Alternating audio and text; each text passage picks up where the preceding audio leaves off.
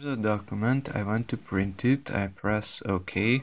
Now this window opens, it says your printing job is pending in Windows print queue and nothing happens. Okay, so how to solve this problem?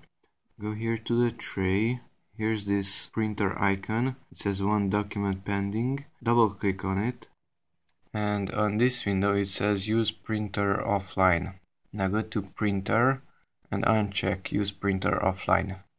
And the printer starts and the document is being printed. The document disappeared from here. Printing is completed.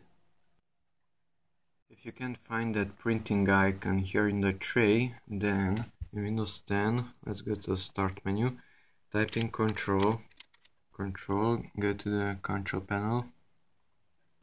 Here we have hardware and sound, click on it. Devices and printers, and this is the default printer. I should click on it and set it as default.